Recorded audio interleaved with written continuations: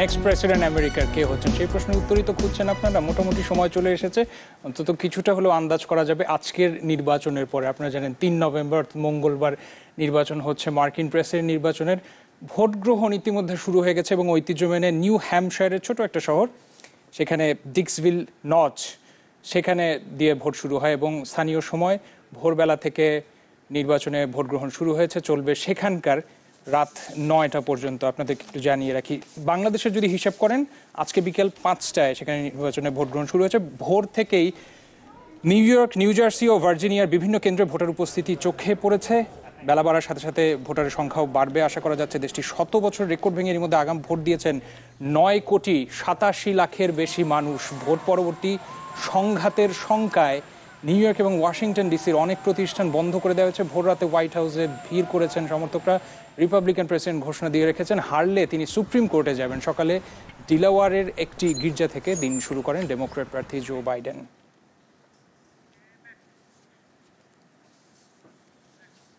নির্বাচন নিয়ে আরও কথা হবে। আলোচনায় এই মুহূর্তে আমাদের সাথে যোগ দিতে স্টুডিওতে উপস্থিত হয়েছেন ঢাকা বিশ্ববিদ্যালয়ের আন্তর্জাতিক সম্পর্ক বিভাগের অধ্যাপক শাহিদুজ্জামান।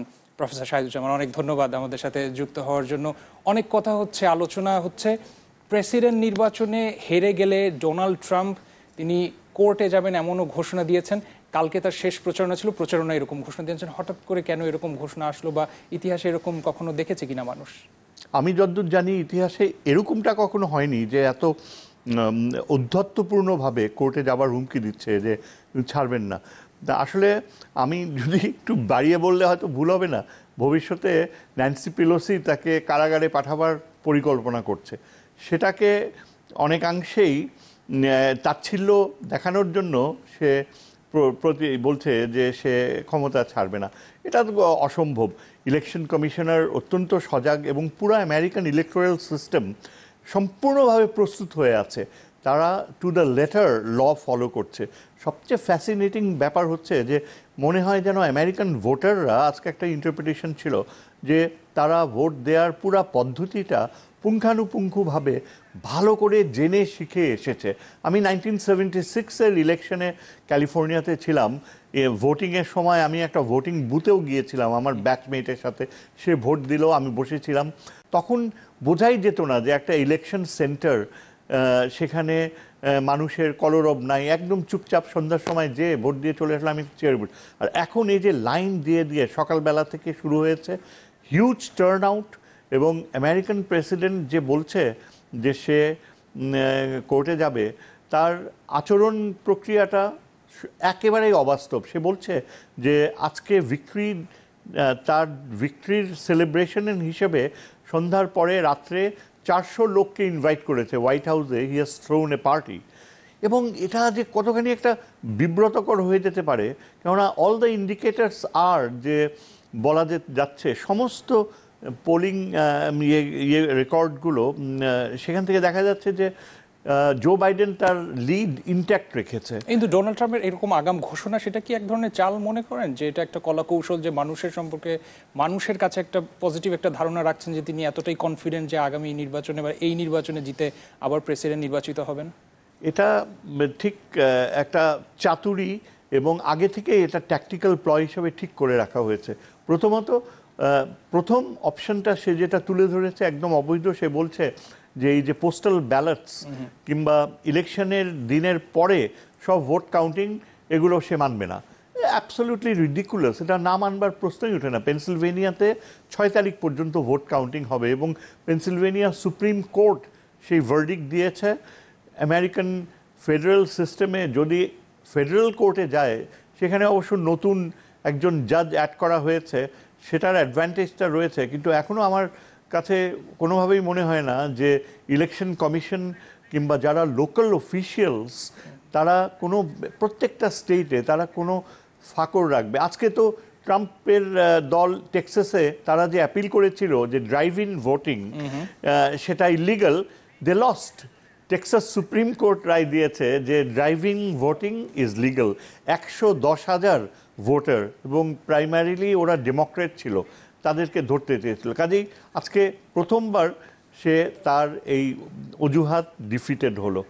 কিন্তু উনি যে এরকম নির্বাচনের আগে বলছেন যে মানবেন না, এই না মানার ঘোষণা কি কিছুটা নির্বাচন ব্যবস্থার উপরে অনাস্থা জ্ঞাপন না? উত্তরটা নিব স্যার, আসছি একটা বিরতির সময় হচ্ছে, বিরতি থেকে আসছি। এবং আপনারা ইউএস ইলেকশন আপডেট দেখছেন, রহমান রাশেদ আপনাদের সাথে রয়েছে। ছোট্ট একটা বিরতির সময় হচ্ছে, একটু পর আসবো, সাথে থাকবেন। আপনারা ইউএস ইলেকশন আপডেট দেখছেন চ্যানেল 24 এর পর্দায়। আপনাদের সাথে রহমান রাশেদ রয়েছি। আমাদের সাথে স্টুডিওতে রয়েছেন প্রফেসর এম শাহিদুজ্জামান। কথা ছিল ইউএস ইলেকশনের সর্বশেষ আপডেট নিয়ে। আপনাকে একটু ইউএসএ নিয়ে যেতে চাই। মিশিগানে এই মুহূর্তে অবস্থান করছেন প্রবাসী সাংবাদিক ইকবাল ফেরদৌস। আমরা তার সাথে কন্ট্যাক্ট করতে পেরেছি।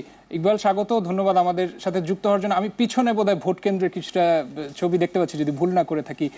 ভোটাররা কি বলছেন, কার পক্ষে পাল্লা ভারী? জি রাশেদ, আপনাকে ধন্যবাদ।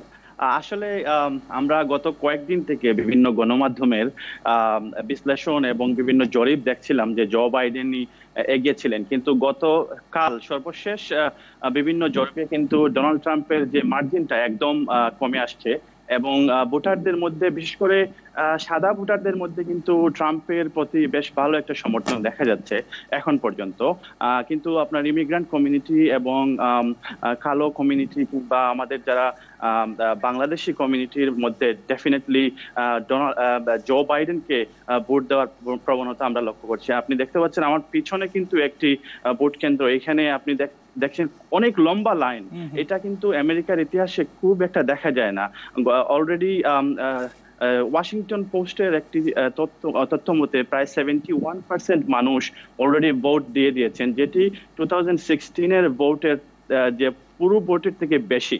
সো এবার মানুষের মধ্যে কিন্তু ভোট দেওয়ার প্রবণতা খুব বেশি এবং মানুষের মধ্যে যে আগ্রহ এই ভোট নিয়ে, এটা কিন্তু খুবই ইতিবাচক। এবং এটার রেজাল্ট কি হবে, এটা কিন্তু এটার জন্য আমাদেরকে আরো বেশ পুরো দিন এবং সন্ধ্যা, রাত পর্যন্ত ওয়েট করতে হবে।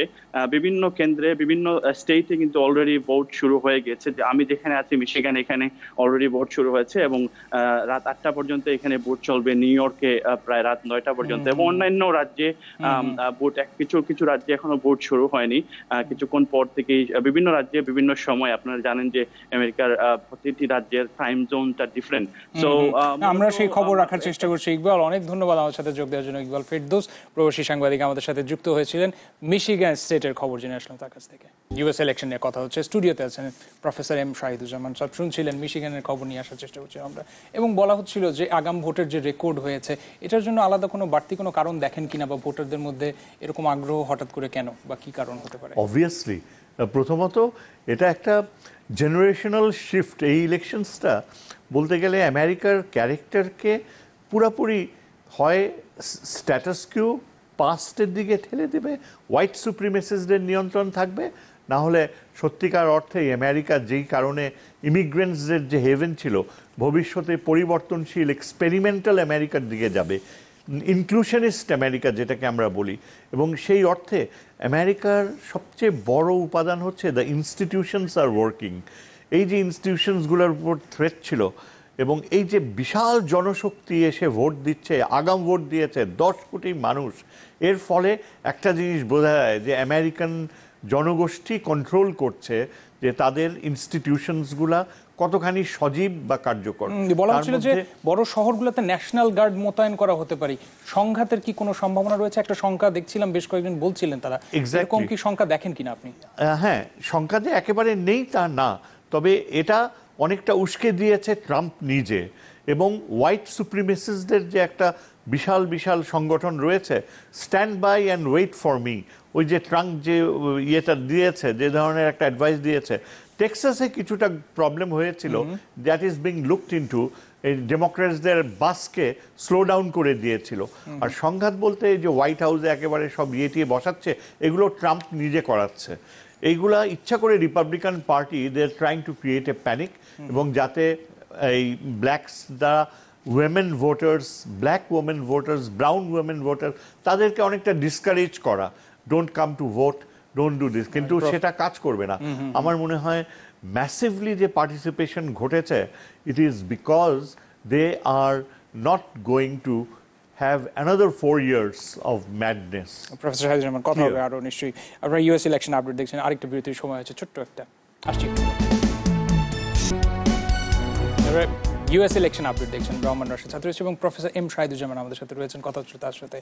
প্রফেসর শাহিদুজ্জামান, অনেক ধন্যবাদ সাথে থাকার জন্য। এবং প্রশ্ন রাখছি, সমীক্ষা বলছে বাইডেন এগিয়ে রয়েছে, শেষ হাসি হাসবে কে? তারপরও সেই প্রশ্ন থেকে যায়, আমি ইলেকট্রাল যে কলেজ সেখানে অন্য কোনো উথাল পাথাল দেখা যেতে পারে কিনা, বা কোনো পরিবর্তন, কোনো চমক অপেক্ষা করতে পারে? দেখেন, যদি চমক হওয়ার থাকতো গত 7 দিনে ঘটতো। গত 2 দিন 3 দিন আমরা যে কাউন্টডাউন করলাম, ট্রাম্প আরও নিজের ক্ষতি করেছে।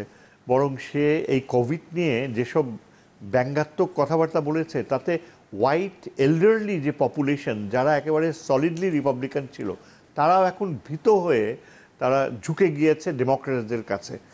অনেক সুইং ভোটস আসবে, রিপাবলিকানস থেকে ডেমোক্রেটদেরকে ভোট দেবে, যারা চাক বা না চাক। তারপর ইয়াঙ্গার জেনারেশনের যে বিশাল একটা গ্রুপ রয়েছে, they can't B voting for Trump.